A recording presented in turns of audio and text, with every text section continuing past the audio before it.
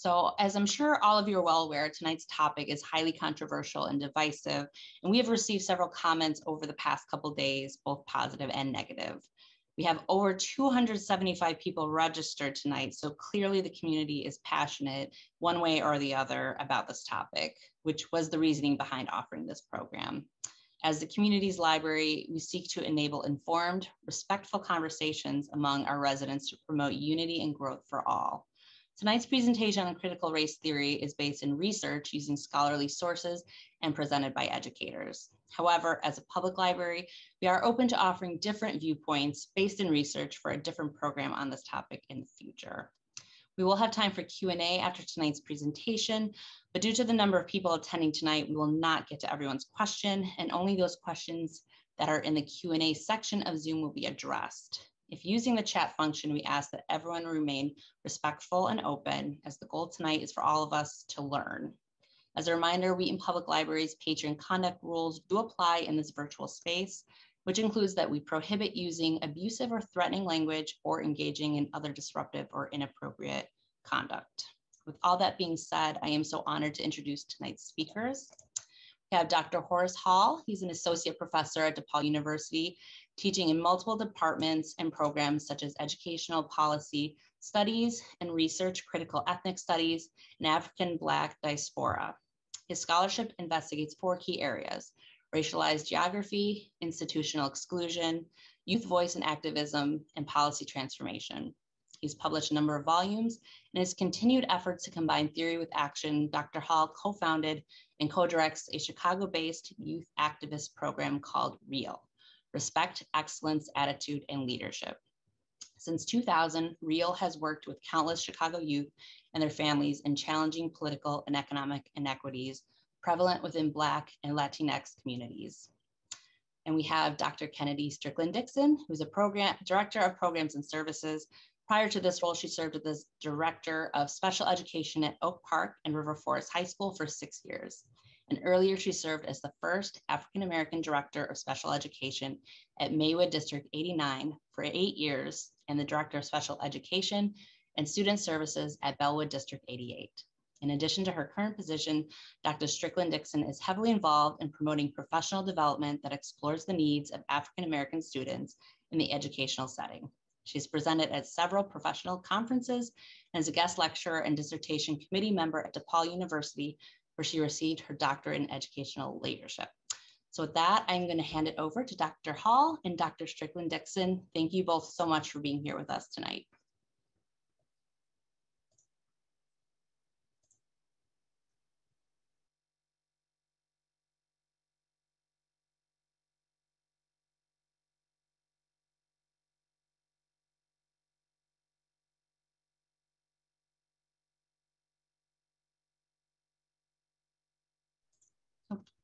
Dr. Strickland-Dixon, I think you are muted.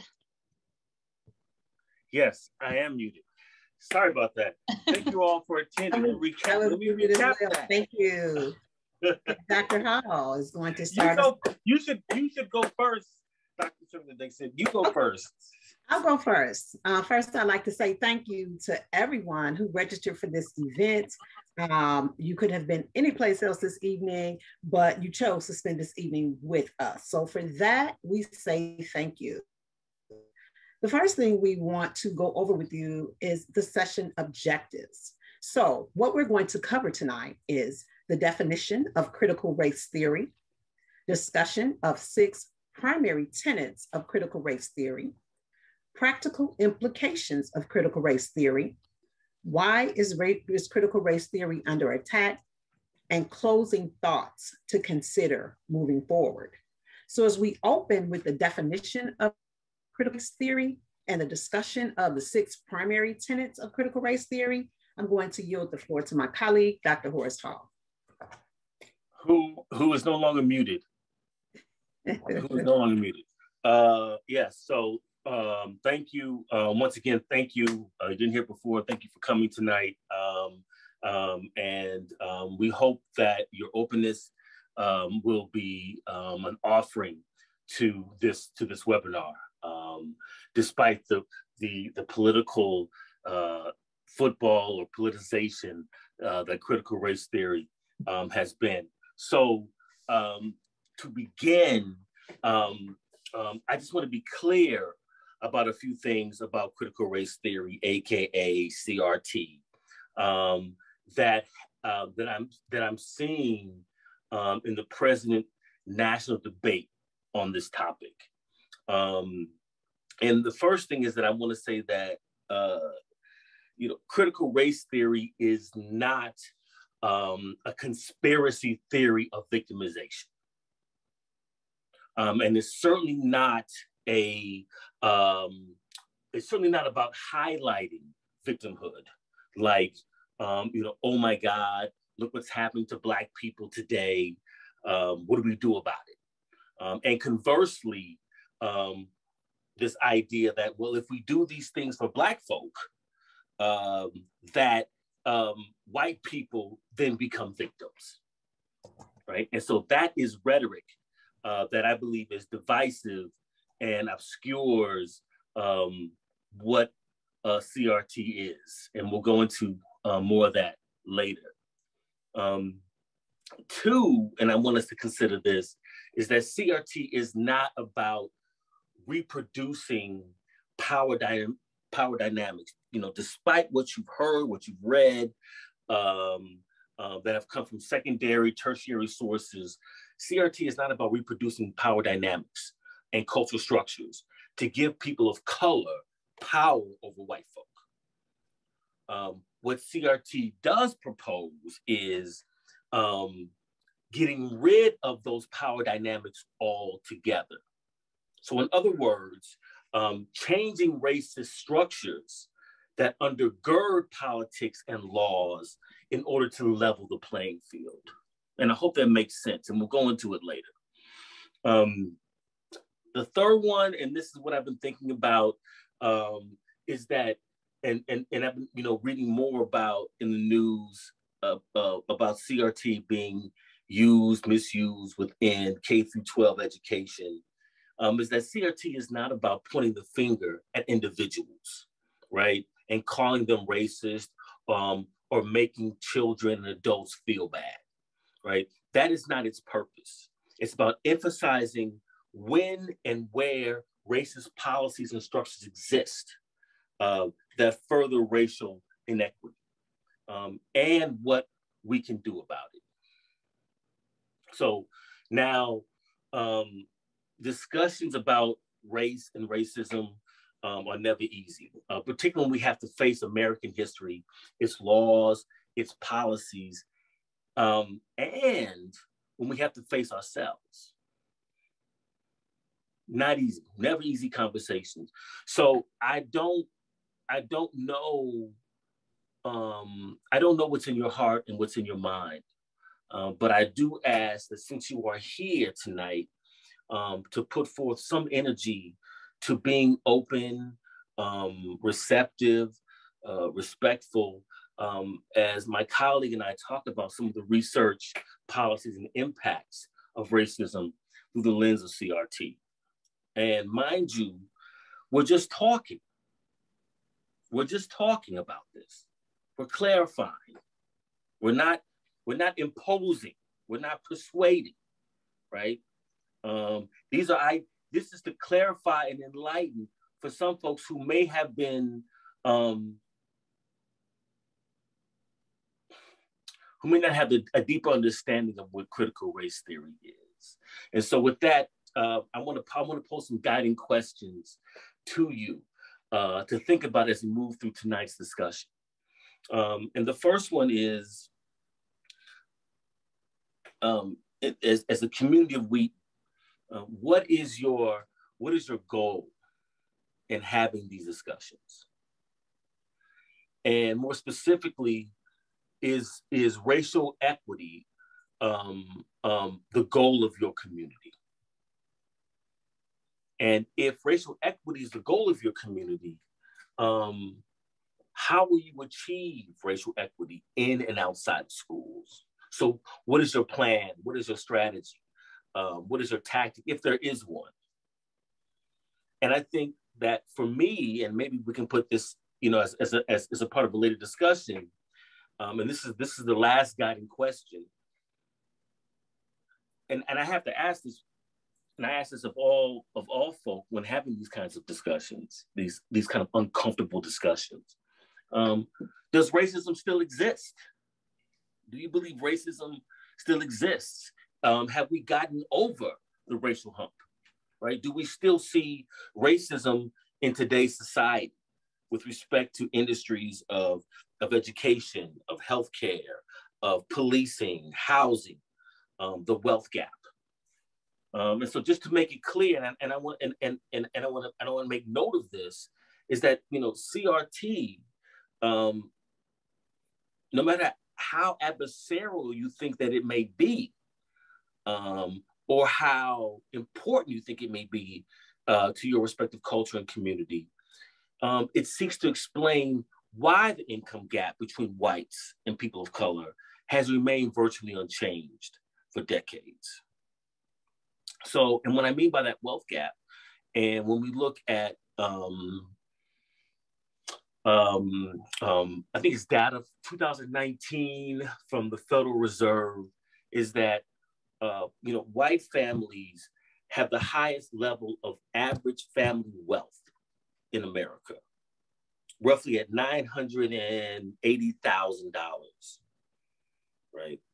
Black families, their mean or average wealth is about 15% at $140,000 annually. And Latinx families, their average wealth in America is $165,000. That's the wealth gap, and that's part of the premise and understanding some of the ideas around critical race theory is looking at and focusing on the disparities in the wealth gap. So if you are interested in and understanding racism and the impacts of it on Black and Indigenous people of color, then you are in the right place, for sure. If you are not, or you are somehow on the fence about all of this, we still think that you're in the right place, because our goal tonight is not to, once again, persuade you, but to merely inform you and hopefully add some clarity to, once again, this rather strange national debate surrounding critical race theory. So with that, can we go to slide 3? We are there. Take it away. So critical race theory, just a few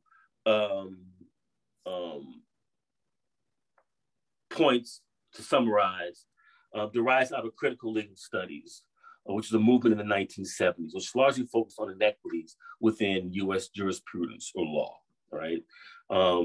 These sources that are listed at the end are essentially primary sources, right, to go to.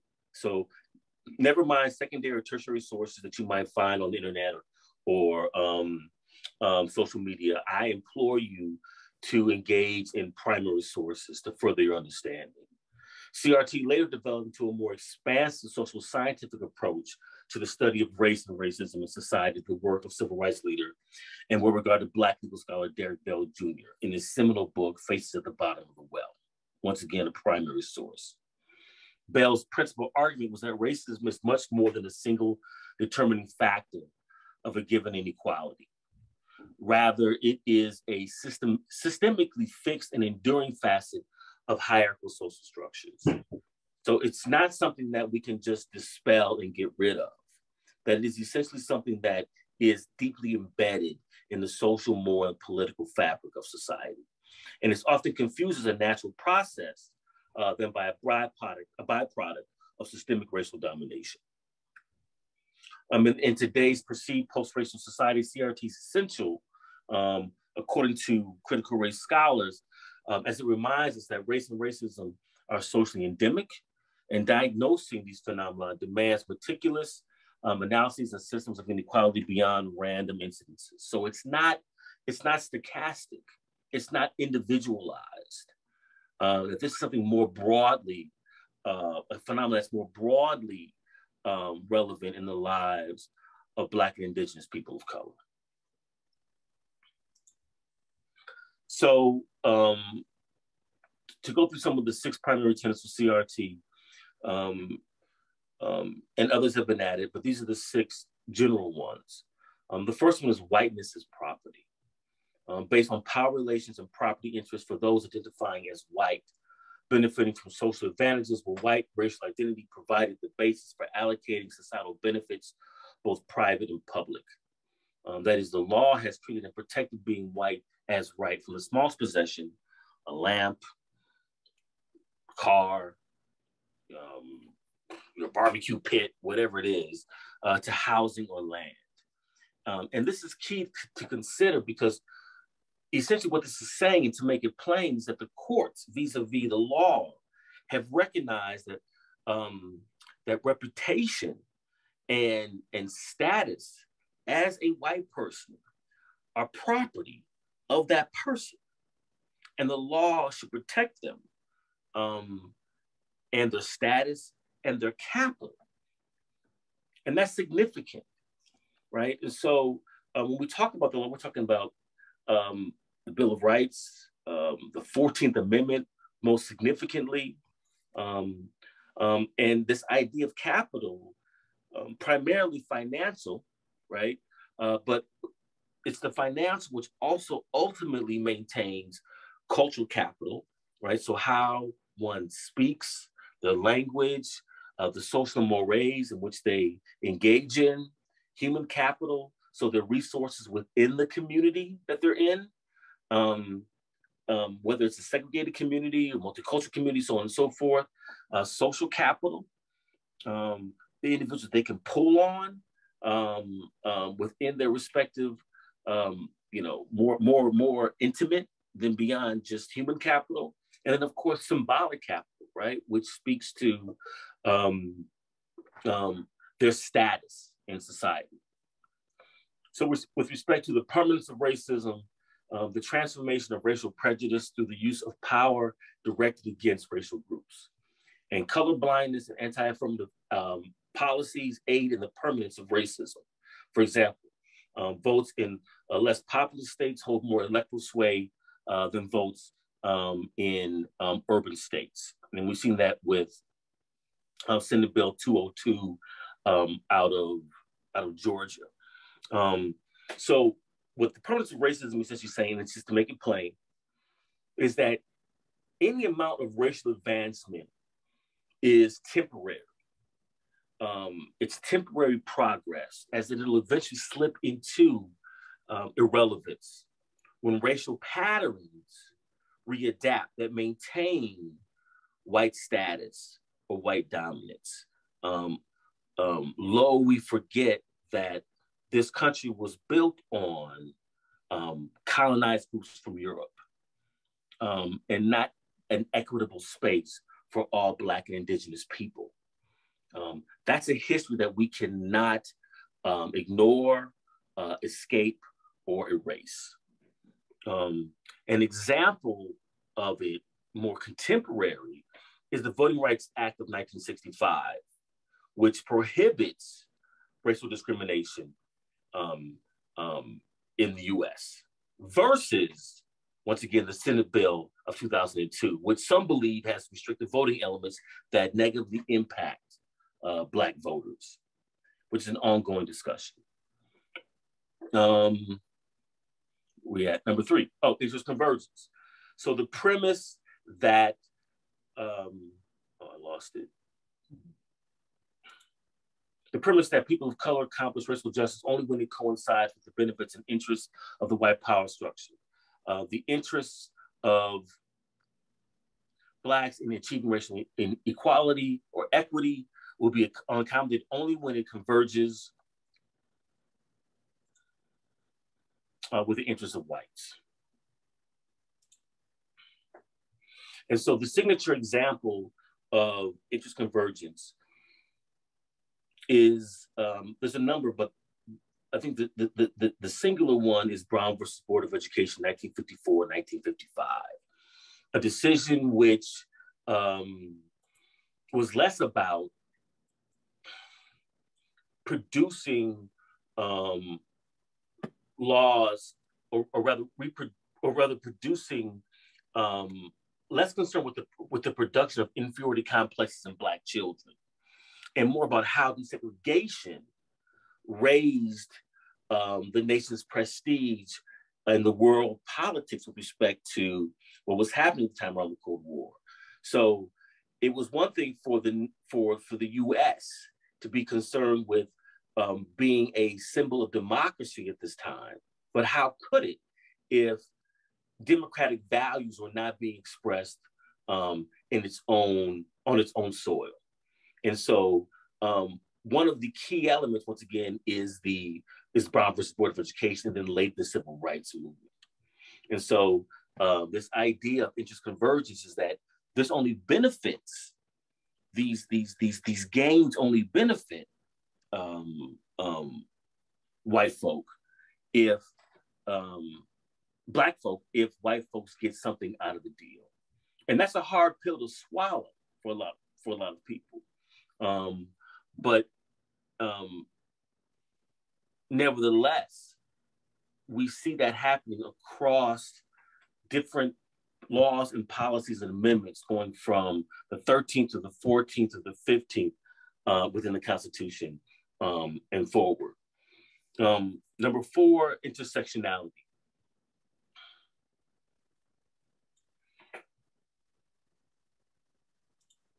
And so intersectionality originated from the Black feminist work of critical race theorist Kimberly Crenshaw.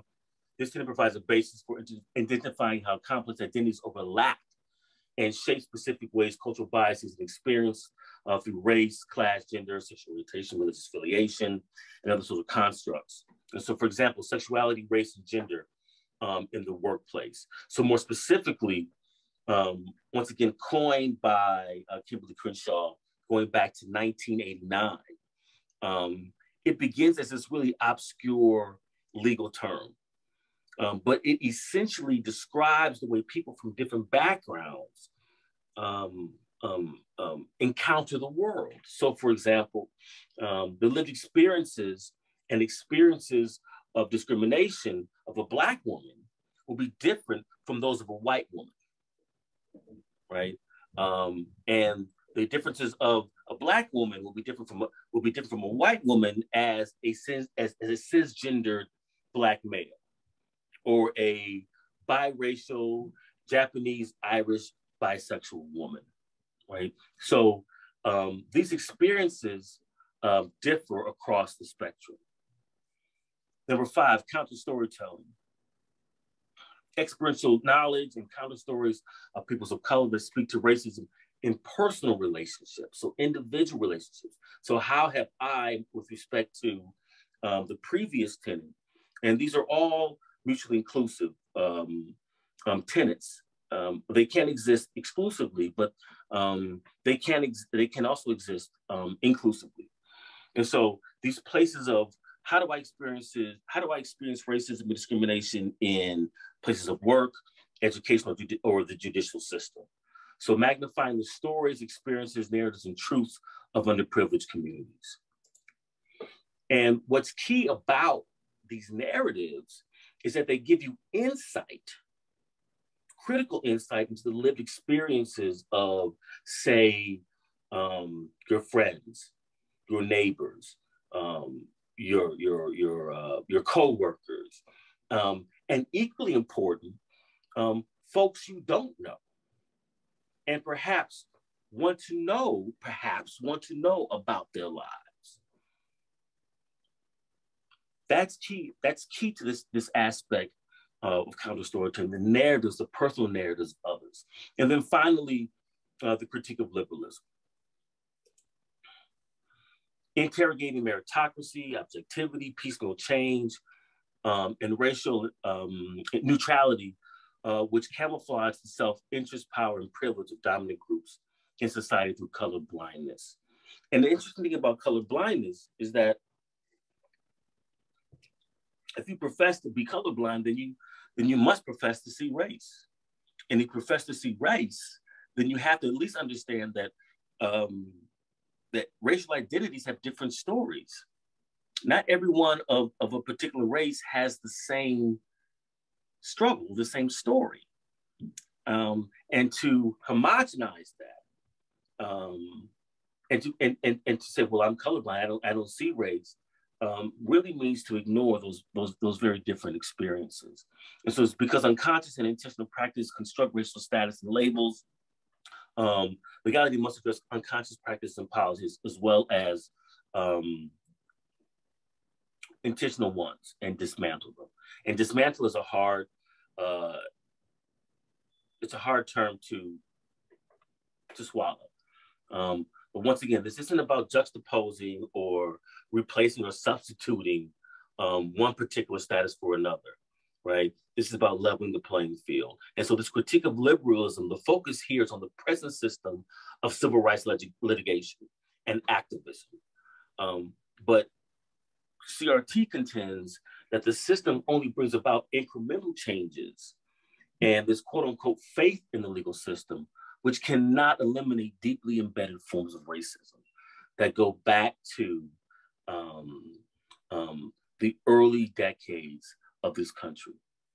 A history that, in my mind, notwithstanding critical race theory, should be understood and should be examined. It should be examined. So I will pass the mic to Dr. Strickland-Dixon. Okay, so in this portion of the presentation, I'm going to talk about practical implications, because I'm certain, there's been a lot of talk as we've just been researching, we've been, online ourselves, taking comments and questions and other avenues about this particular topic. There are questions around, well, what are the practical implications of critical race theory?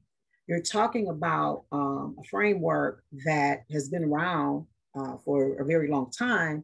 So I hear what you're saying, but help me to understand how right now, in our current times, not historically, but right now, as we talk about how things have changed, but yet they remain the same, how can I take critical race theory and give it some practical implications? So I'm going to talk about this from the perspective of, I've been in the field of education, in public education, for the past 27 years. So my lens that I'm going to be talking about is Horace works with students on the campus of DePaul, and I've worked with students, young people in public schools for the last 27 years. How do we work with that? How do we make certain that we are addressing that for young people? How do we make certain that we are addressing that for teachers, for staff, or just folks in the community? So I'm going to give you some practical implications around current events, curriculum, and community criticism. So when we talk about this issue of current events and movements, years ago, even as far back as maybe even 15 years ago, we weren't so much into social media. Now, social media is very prevalent. And so there are many aspects of the country, there are many aspects of the world that we would not be able to see, to actually view, if it wasn't for social media, what's happening in our trusted news areas that we watch the news daily and those kinds of things. So when we talk about current events and movements, for those of us who are talking about critical race theory, we're not creating events to study and to have discussion about in our everyday terms. These are things that are happening. These are things that are evolving every day. So when we talk about these current events, we talk about these current movements for individuals who may be watching us tonight who work in school districts. The thing that we're given a charge to do is, as these things happen, how do we position ourselves to talk to students about these events? How do we position ourselves to talk to our particular board members, people in the community? How do we position ourselves to talk about these current events and movements, which are very much, when we talk about that storytelling element, which is tenet number 5, we're able to visually see to play out in front of us the lived stories of those individuals. So when we talk about those current events and we talk about the rise in hate crimes against Asian Americans, we talk about the deaths of Sandra Bland, George Floyd, Breonna Taylor, the movement of Black Lives Matter, the building of a wall to separate America from Mexico, bias-related crimes against Muslim Americans, hate crimes against Native Americans. These are all a part of our Indigenous peoples, we've said, these are all a part of our current events and movements. So when we talk about the practical implications of CRT, these are things that are playing out right before our very eyes in current events and movements every day. So as we talk about those current events and those movements that take place, what is the place of those things? How relevant are those things? How important is it that we talk about? So when we talk about the impact of race and racism in curriculum and current events, as my colleague has shared with you in the definition, we talk about whiteness as a construct that promotes color blindness. When we talk about the fact that many school districts are at a place where they are adopting curriculums each year that are absent of in-depth opportunities to discuss the impact of race and the development and sustainability of this country. The counter story of those individuals demonstrating resilience in response to the impact of racism are absent from curriculum as it exists. As I shared with you all already, I've been working in the public school system for the past 27 years.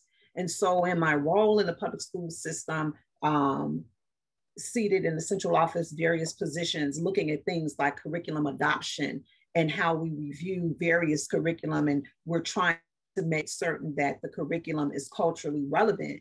It's a struggle for many school districts because, again, absent from the curriculum, we hear the story, the richness of our history as a country.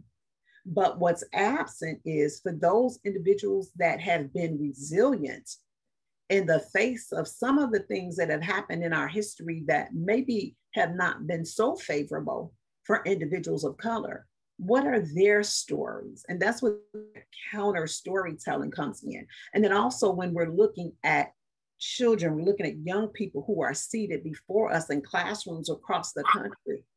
What are their stories?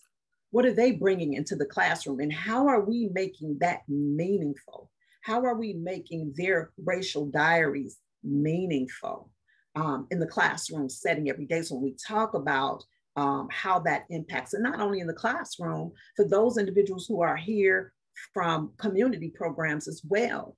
When we talk about soccer teams, when we talk about community baseball teams and all of those things, how are we making the experiences of those diverse individuals? How are we validating those experiences, acknowledging those experiences exist, and bringing those experiences to a place where we're promoting it as something positive in our work with young people in schools, and our work with young people in various community organizations. So that's what we mean when we talk about that impact and how it spills over into schools. It spills over into all of the work that we do as communities.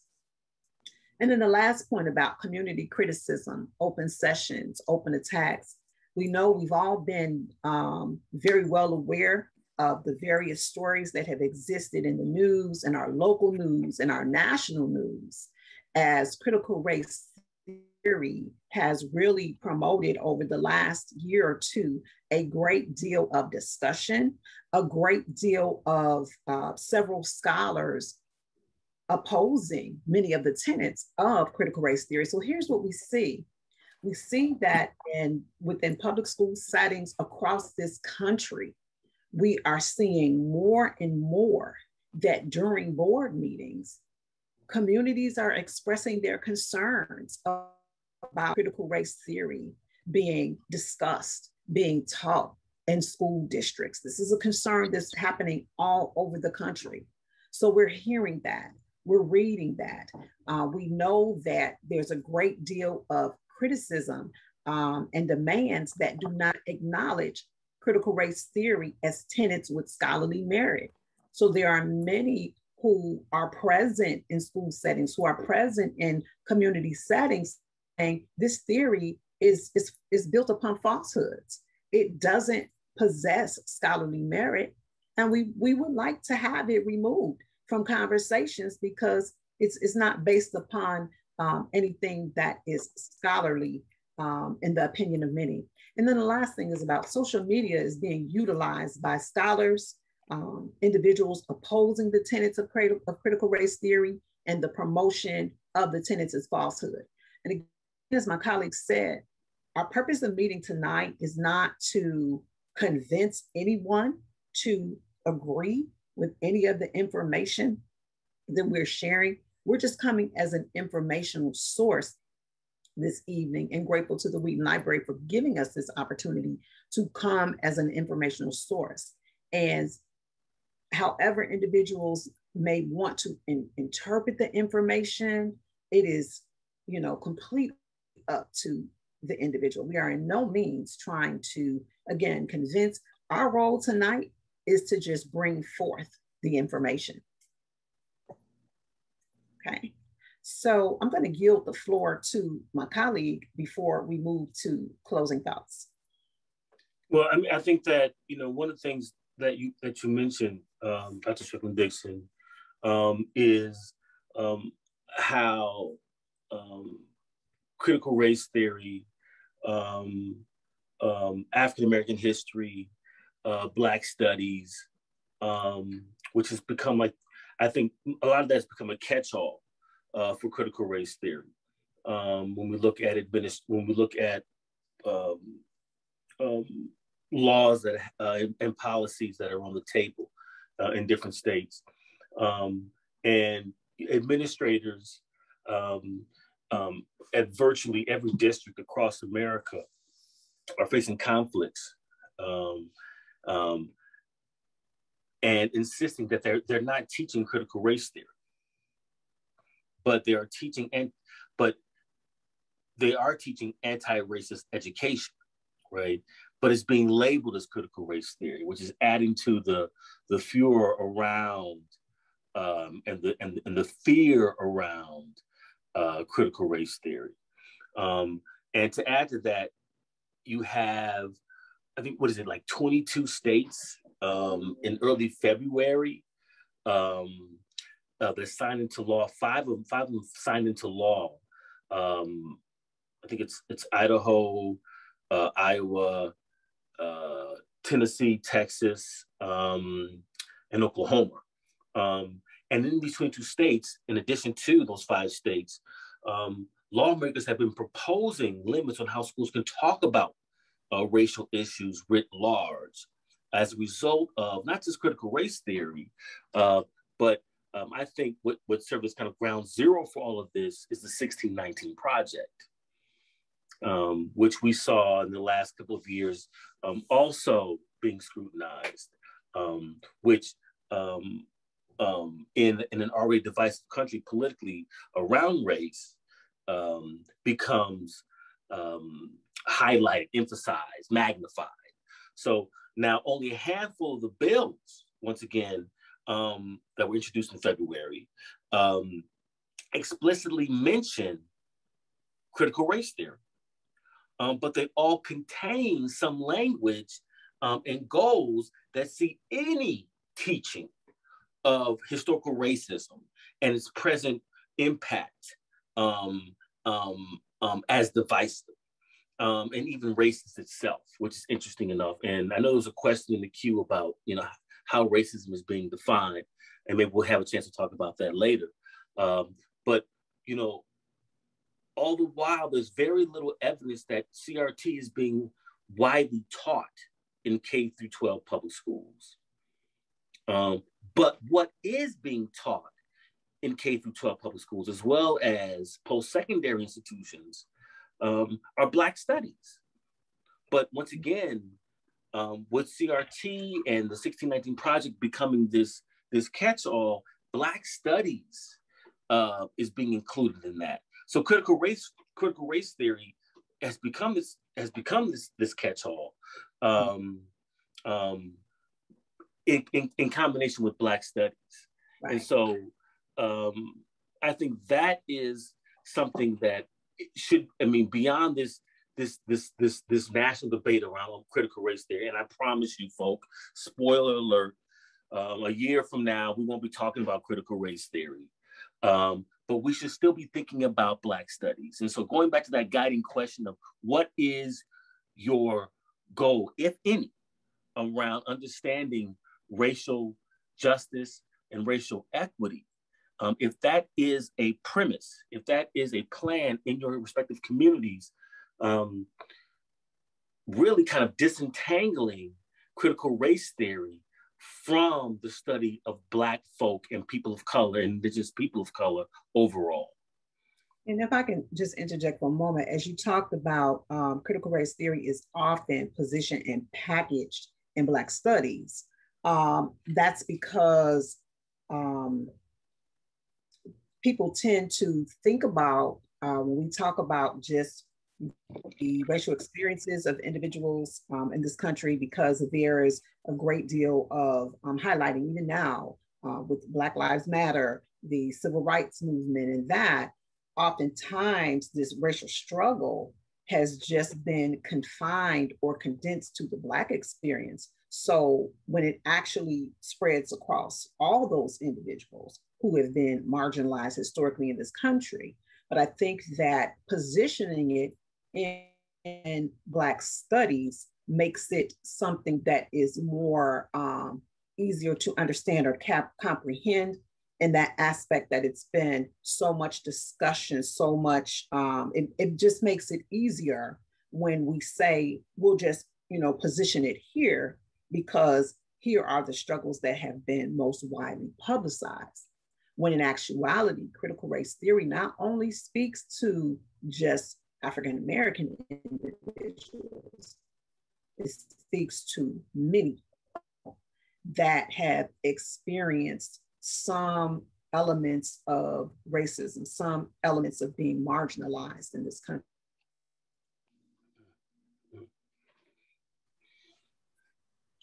Absolutely. Mm-hmm. So final slide. Okay, our final slide.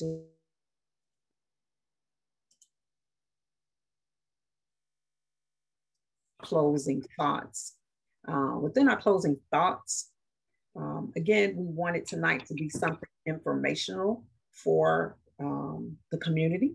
So within our closing thoughts, critical race theory is embedded in the fabric of the history of this country. And we'll talk a little bit more about that in our closing thoughts. Failure to acknowledge the salience of critical race theory continues to marginalize those individuals who have been marginalized in this country. There's still much work to be done for individuals committed to anti-racist thoughts and actions. This work is not easy, it's ongoing, and it's necessary. And last, we thank you and we appreciate you spending this time with us this evening, because as I said earlier, you could have chosen to spend this evening any place, but the fact that you chose to spend this evening with us, we are deeply appreciative of that. So we're going to talk about a little bit in depth about our closing thoughts. And I'll yield the floor to my colleague first to just talk about critical race theory being embedded in the fabric of this history. And I'm going to talk more about at the last information about the work that still needs to be done from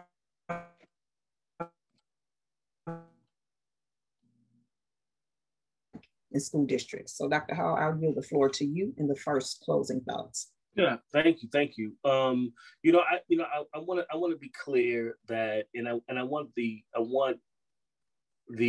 audience to be clear, is that, once again, and Dr. Kennedi Strickland-Dixon talks about this, is that CRT's been around since the 70s, early 80s. And so the question becomes, why has it become this political football of late? And I think that's an interesting question. And as a scholar who has been engaged in this particular theory as well as other theories. I think it's part and parcel to a lot of the political device that's been happening across the country in the last several years. For me, CRT is not radical in political orientation, but it is an analytical tool. But perception is everything, right? So depending on, and it's relative, right? So depending on your particular political orientation, it may come off as radical. If understanding the needs, issues, concerns of focal color and how that intersects with laws and policies is radical, I don't really get that. CRT does not teach race, hatred, or hatred of others. I can tell you that. If that is part of any school instruction, I guarantee that is not critical race theory. And when we talk about critical race theory, over the years, there have been other offshoots of it. So we have Latino critical theory, or what's called Lat Crit, queer critical theory, and then most recently Asian critical movements, right? But when I think about this space that we're in around this particular matter, and I do find it to be strange, but also part of the present political atmosphere. This is nothing new. And so I think about, and I've been thinking about this prior to tonight, was almost 100 years ago. Dr. Carter G. Woodson struggled to get African-American history a part of the American consciousness through Black History Month, which began as Black History Week, 1926. And I'm not sure who's old enough in the audience to remember, but back in 1991, there was House Bill 2859, and that was passed that year, which mandated Black history be taught in public schools. And there was backlash against that. I was part of that movement to get Black History Month or a unit within public schools taught. You fast forward to 2019 in Illinois, and I know some of you remember this, Illinois just passed a similar law from 1991 that mandated public and elementary high schools, as well as post-secondary colleges, include a Black history unit. So a curriculum focused on slave trade, on Black people's contributions to US history, as well as the socioeconomic struggle in the US. But that hasn't been under attack. And I think critical race theory, because it delves a little deeper into the law and jurisprudence and the way courts interact and have interacted with respect to discrimination, racial discrimination. I think that is what's been problematic. So in many forms, and we've already talked about this, CRT in the form of Black studies has been around for a while. Right? And mind you, as I said, so many politicians, so many scholars, going back to Dr. Carter G. Woodson, experienced enormous pushback and backlash for what they were trying to do. Now we look at it and we're like, oh, well, it just seems a part of standard fare. But when we're asking, and times are changing as history is being further researched and expanded on, it may come off for a lot of folk as revisionist or rewrites, and I understand that perspective. But if the excavation is if that historical excavation is part of revealing primary documents, and how not just the U.S. but the world world people experience colonization and oppression. I think we should pay attention to that. Hiding history from our young people of any ethnicity, for me, is problematic. The more you know about, it's not about nationalism. It's about identity. It's about knowing yourself, warts and all. And there can be a misuse of it. But I will say, and I want to add this really quick, Dr. Strickland-Dixon. I want to add this really quick, is that we often make the mistake. I feel like we look in the mirror at ourselves, and we don't like what we see. And then we blame the mirror for what we don't like in that image. For me, the question is, why don't we look at ourselves more deeply?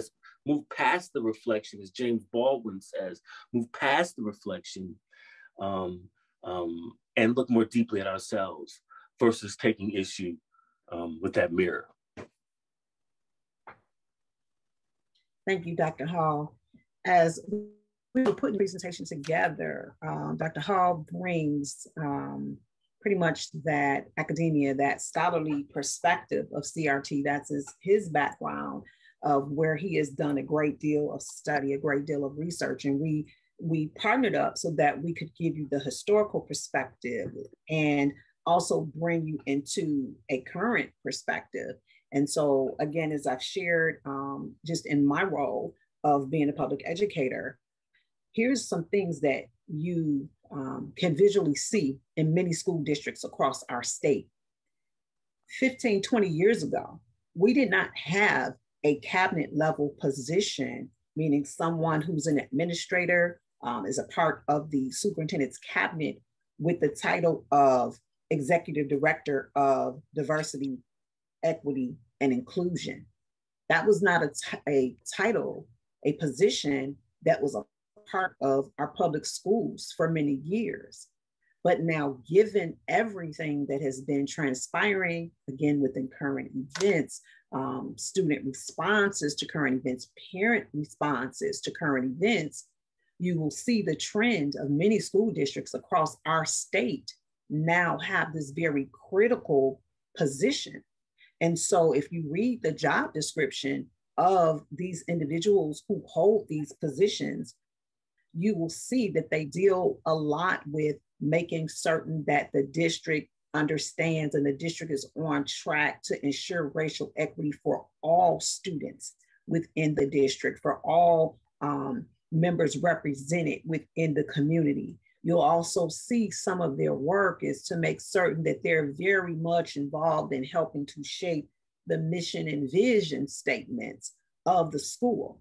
Years ago, you didn't see a great deal of verbiage in mission and vision statements about district's cultural position, district's position of what they felt about diversity, their feelings about diversity, and their actions about diversity, taking into account all of the different nationalities, all of the different cultures, all of the different races that are represented within their school district. So these are things that is a sign of the times, is showing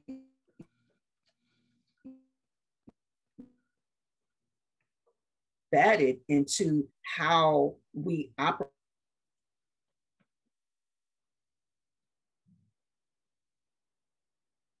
That you may see is that when we talked about those current events, those movements that take place, for those of you who are parents who are joining us tonight, it's not uncommon for the school district to issue a statement regarding current events that took place surrounding race. It's not uncommon for a school district to not only make a statement, but to also provide staff members with resources of how to address with students and community members various events that have taken place. And not only that, resources and tools for parents as various movements and racial incidents continue to unfold in our country. Many school districts provide parents with resources of how to have conversations with their children about race in a way that it is meaningful and in a way that brings parents a sense of comfort, knowing that they have these resources to tackle a very difficult topic. So when we talk about there's much work to be done, not only in the school districts, many have made their position very clear through adding various positions to address this very critical topic. Not only is that work being done by school districts, that work is being done by parents as well, who are asking for more resources, who are asking for more support, as they are working with their children at home and having very engaging conversations with them around the topic of race. So that's all we had for you this evening in our closing thoughts. We will now, Dr. Hall, if you didn't have any more closing thoughts, we could yield the floor to Courtney. Dr. Hall, did you have anything else to close us out before we yield the floor to Courtney? No, and I just want to reiterate some of those guiding questions, and I think what you just spoke to really echoes some of those questions. And so, what is your goal in terms of racial equity in your community, if it is a goal, right? And how does it permeate, not just within schools and communities? And so,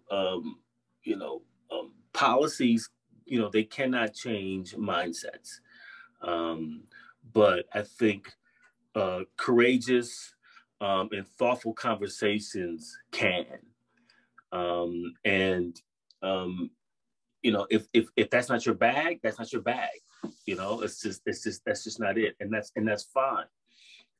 But I think the first step is being open and responsive to the needs, issues, and concerns of others. And I just want to give an example because you mentioned my work at DePaul, and I have been working with the athletics department around racial discrimination and anti-racism experienced by their athletes. And in the group that I had with some young female athletes, they weren't caught up in this political football game of an obscurity of CRT or the 1619 Project or Black Studies, but what they were wholly engaged in was hearing the stories of one another around discrimination with respect to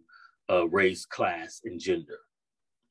And so some of the white female athletes were completely removed from that experience. They didn't understand of the experiences of their Black and brown counterparts. But that didn't matter. What mattered for them was that it was important for them to be in touch with that, and to empathize, if they couldn't empathize, to sympathize with that, but also to move forward collectively in changing their experiences, right? And so being allies in that work, and that was critical for them.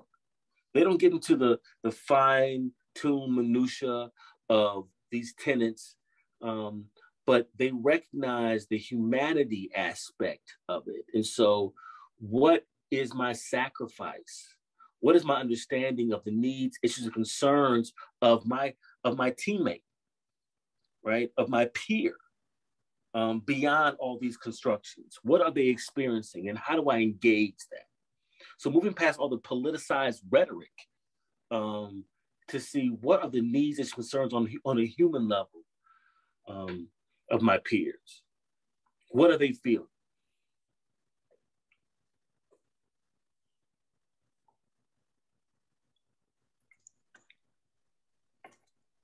So this final slide, these are primary sources.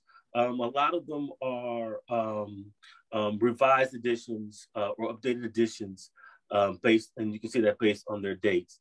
But I encourage you to take a look, to read those, to examine those, and use those primary sources beyond what you're seeing in the ether of social media. Thank you so much, Dr. Hall and Dr. Strickland-Dixon. We do have some questions in the Q&A. Feel free to jump in if you see any that you would like to address, but we will kind of just dive right in.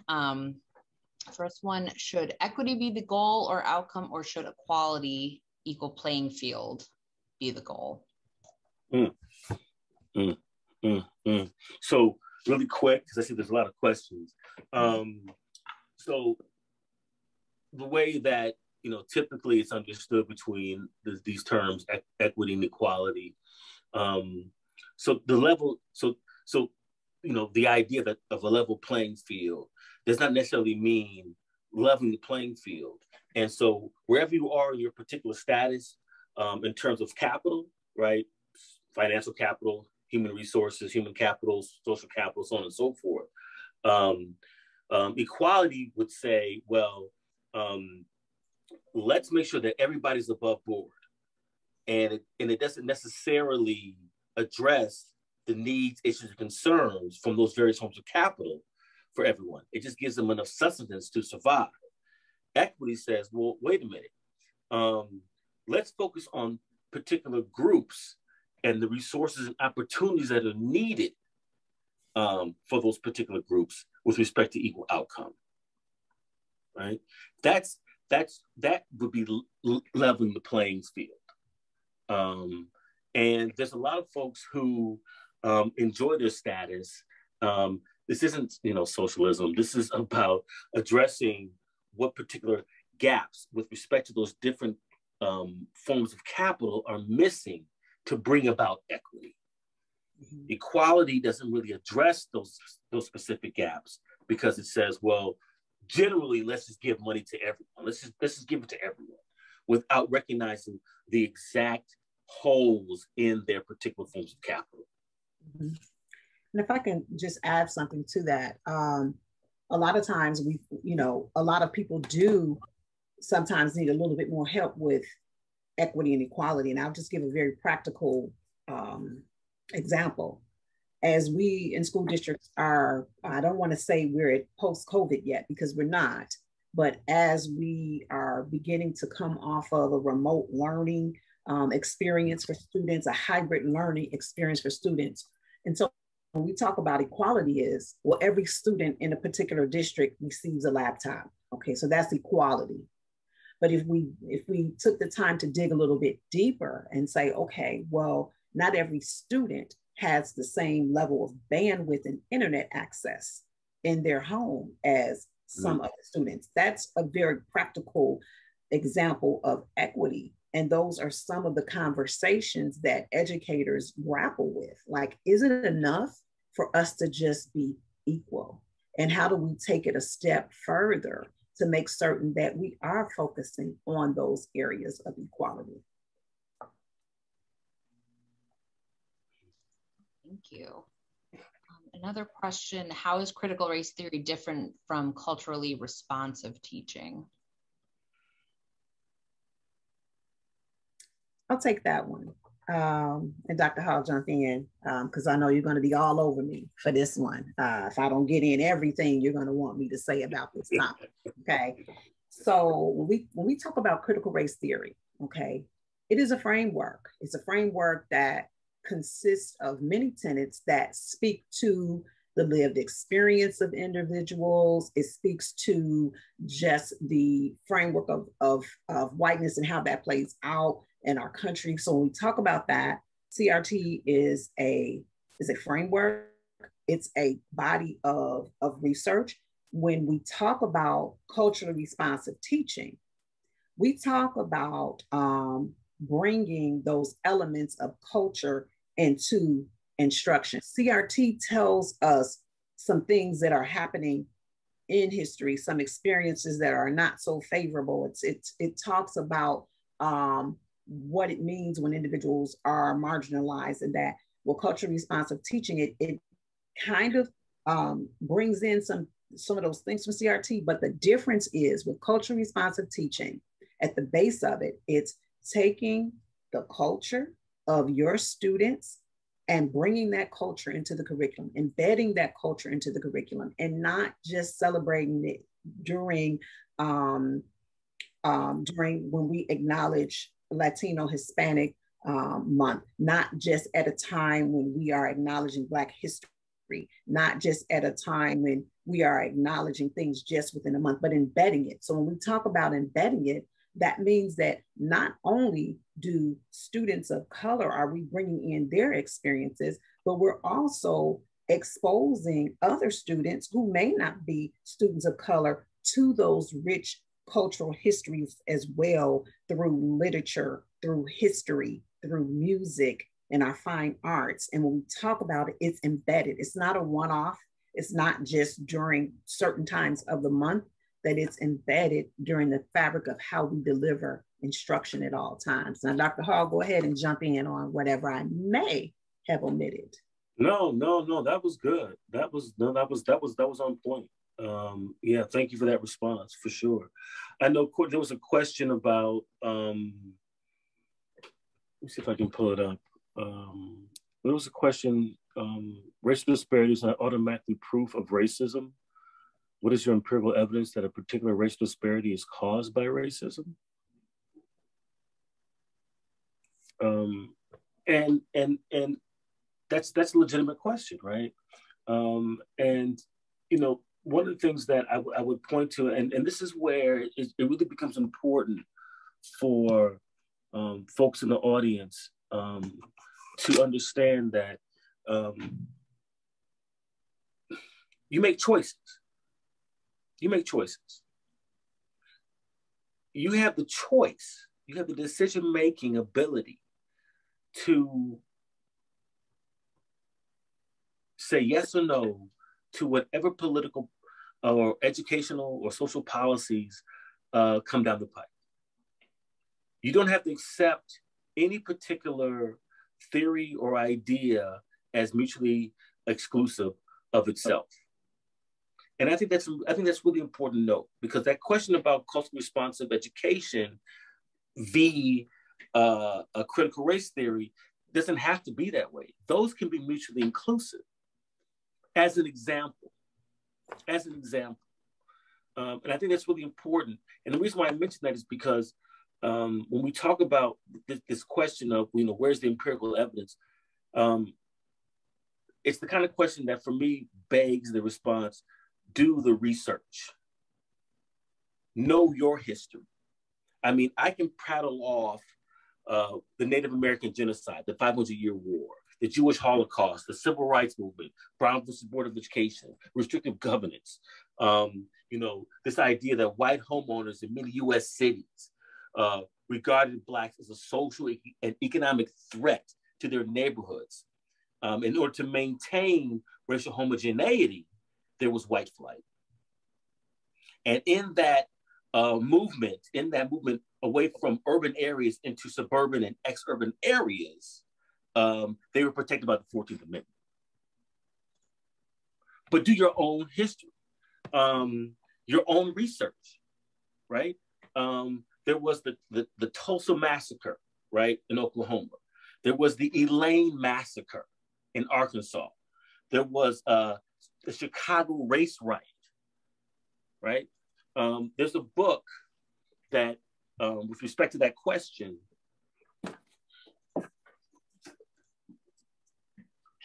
The Color of Law by Richard Rothstein, that looks at this idea of the Federal Housing Authority back in 1934, in the National Housing Act that was signed into law by Roosevelt,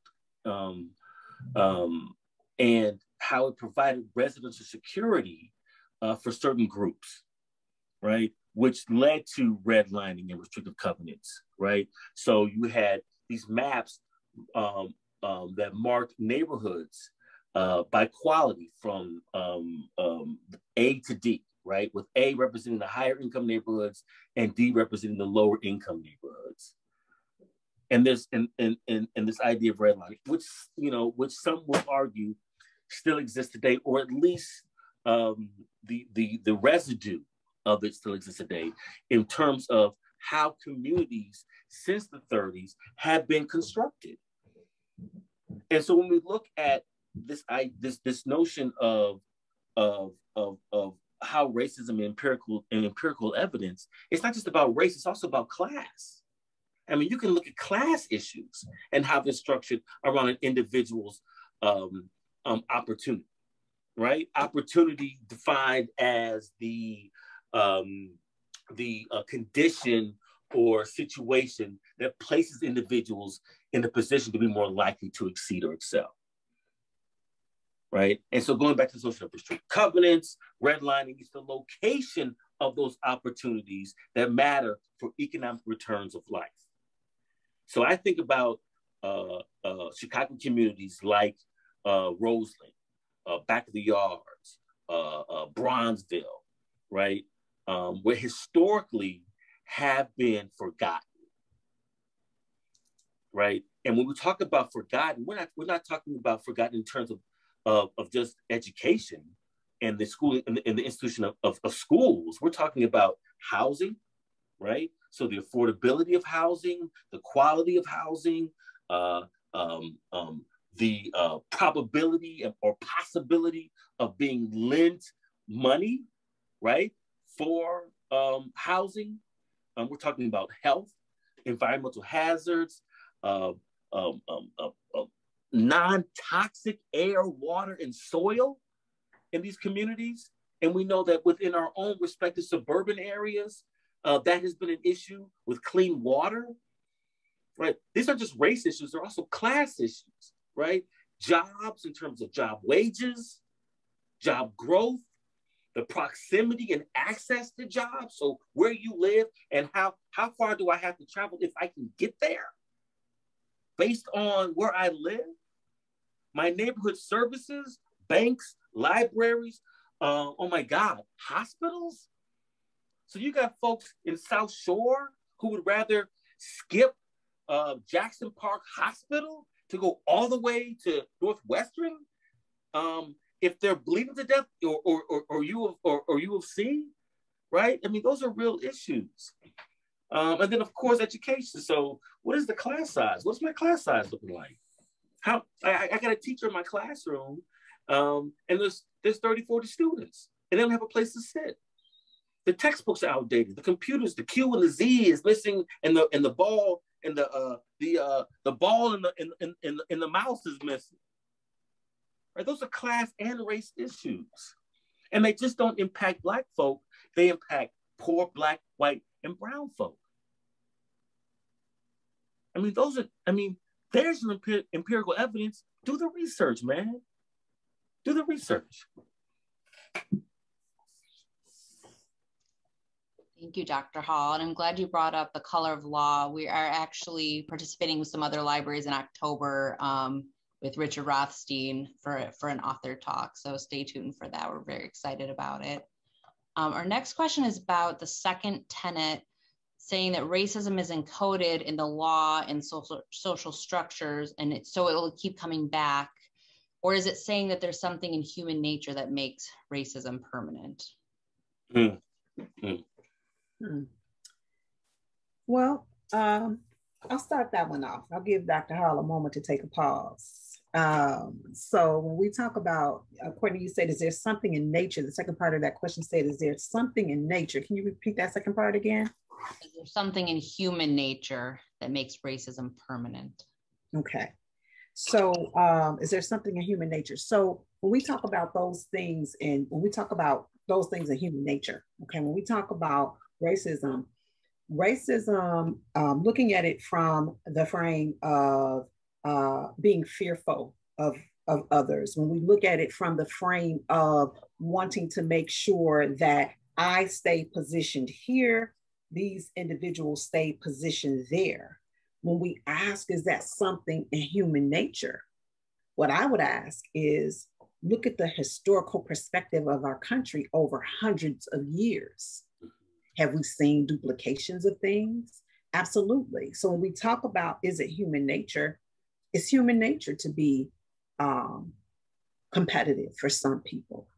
And again, when we talk about is it human nature, we don't mean all of human, the entire human race, but is it human nature? Absolutely. Is it human nature without me having to say anything? Is it human nature that when I walk into a store and people don't know my position or my education, and they begin to profile me in the store? Is that something that someone has taught them, or is that just their human nature? So when we talk about, so I can take that perspective and say, it's a human nature, but I can also take an opposite perspective on that as well. As I worked for many years with preschool children, and I looked at how preschool children, they don't have a concept of race. They just have a concept of who I like. This is my friend.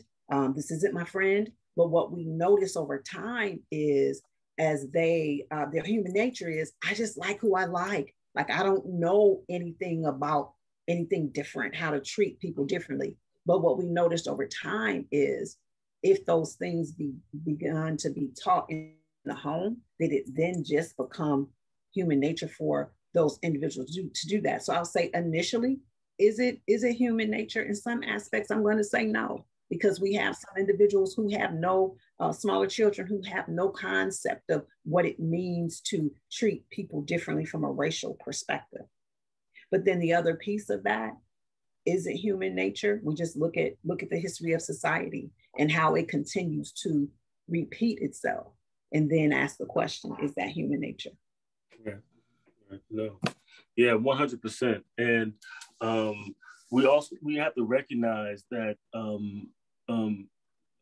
that there's these aspects of all these isms that have been internalized over time, right? I mean, human nature, obviously it's not it doesn't exist naturally, nor is it passed on obviously genetically, right?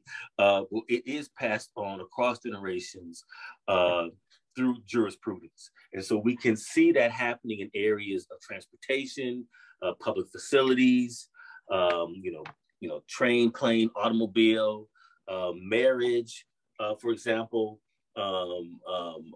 public accommodations, housing, and so forth. And so those are things that, most recently elections. And so that, a lot of this is pushback. And if we, and keeping, this critical race theory lens in mind, that this idea of permanence and this idea of whiteness as property, that is not an act of nature. That is an act of law. When we recognize that and we're able to dissect that, deconstruct that, that's important. You can never underestimate the power of denial.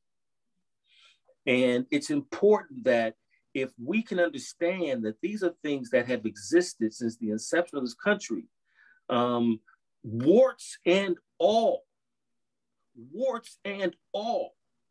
that's important. The present is the past.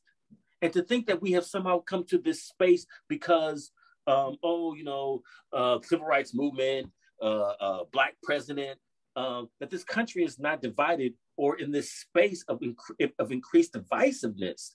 And then we want to blame a theory, a provincial theory that was at post-secondary level. That has nothing to do with human nature. That's all about protecting the status quo. And that is done through policy, procedures, and practices. And so going back to that guiding question of what is your goal as a community with respect to racial equity, those are things that we have to consider. Do you understand the needs, issues, concerns of the person sitting to my left and right, unapologetically, and without these politicized filters? Everything is political. Let's be clear. Everything is political, but sometimes there's things that, from a human level, when we talk about this idea of human nature, from a human level, beyond the law, what should we be paying attention to? Next, there are several questions in the Q&A just addressing examples across the country in various classrooms of situations that are anti-white, racist against white people, and asking if you support those, those occurrences and why isn't that racist? Can you address any of those? You see the several questions in there. Okay, Courtney, can you repeat that question one more time? It's basically, there's several questions that are very similar about different instances across the country in classrooms, forcing kids to, rank themselves according to their power and privilege. Why? And there's various questions. Why isn't this racist? Do you support this anti-white racism, and that they are within the CRT framework? I'm trying to combine all of that into one question. They're limited on time. Right. So I can take that and then I'll. Yeah. Please. So no. Short answer, no. Do not support that. And critical race theory is not a proponent of it. That is not what it does. So let's be clear about that. When you go to your primary sources, you will find that that is not what CRT does, right? Anything that suggests that that is the goal and outcome is not critical race theory, nor is it Black studies, nor is it ethnic studies, all right? We have to be clear about that. What it could be is the misuse and abuse of a particular framework, lens, or theory to the benefit of a particular political group or orientation. Let's understand that. With respect to, is it racism? I've always defined racism as prejudice plus power. Okay, and I think we need to understand it. And I would refer to the work of Joel Spring, SPRING, Joel Spring, as a primary document in understanding racism is prejudice plus power. And so this idea that I cannot tell you can't vote. I can't tell you where to live or what schools to go to. Right? That is prejudice plus power. I can't take your history, erase it, or rewrite it, and then when you try to reclaim it, right, or restore it, I will call it revisionist history. I don't have that power. The originators, the scholars of critical race theory don't have that power to do those things. I can't tell you what curriculum should be in your schools. I can't tell you that if you don't like the curriculum in your schools, you can just move because you have the capital to do it. That's power. There's a lot of folks who do not have that. And so we have to be clear about what is actually racist, right? Versus what is bigoted or what is prejudiced. These are power dynamics that have to be teased out, right? I can't tell you as a woman, well, I'm paying this man more because I'm not going to tell you this, but he's a man. I don't have that power to influence policies and laws over a period of decades and centuries. And so just to be clear about that with respect to what racism is, I think that once again, with school practices and procedures, in large, critical race theory has become that boogeyman in schools. And I'll say this again, spoiler alert, we will not be talking about this a year from now. But the Black and brown people of their struggle will still be on the table. And I'll just add on to echo those sentiments is that, you know, are we embodying or do we support an anti-white framework? We don't. Do we support a racist framework? We don't. When we talk about CRT, as Dr. Hall has said, it is that boogeyman. CRT provides us research around the construct of whiteness, but it doesn't provide us with things like stereotypes. It doesn't provide us with things about, as you look at other historical research, when you talk about African Americans, when you talk about other nationalities where research has been documented to talk about a framework of thinking about inferior thinking. Individuals are not capable of doing various tasks academically and those kinds of things. So when you talk about, is it preaching about being anti-white? It's not. It's not preaching about stereotypes. It's presenting a framework of research, and it's saying, here's the body of research. Now you interpret it. You interpret the body of research. It's not giving you any suggestions of what you should think or how your responses should be. That's up to the individual. It's presenting you with that information. And then just in response to school practices and procedures, I can't speak for every school district across the country. I can only speak for those that I have been affiliated with in the past, and that had not been something that had been taught or practiced with students, to have them do rankings and things of that nature. So again, to Dr. Hall's point, it's the other piece of it is how individuals are taking that on and how they're presenting it, which may be a misrepresentation of what critical race theory was intentionally designed to do. Thank you both. So we are past the 8 o'clock mark, so we do have to end tonight to respect everyone's time. I do apologize, we were not able to get to everyone's questions. We had over 40, and to answer all of them, we would have been here for several more hours, so I do apologize. But thank you both to our speakers, Dr. Strickland-Dixon and Dr. Hall, for your time, and thank you to all of you for joining us tonight. So, thank you. You know, this is a really, you know, controversial topic. We can always continue this conversation. So thank you all for being here tonight.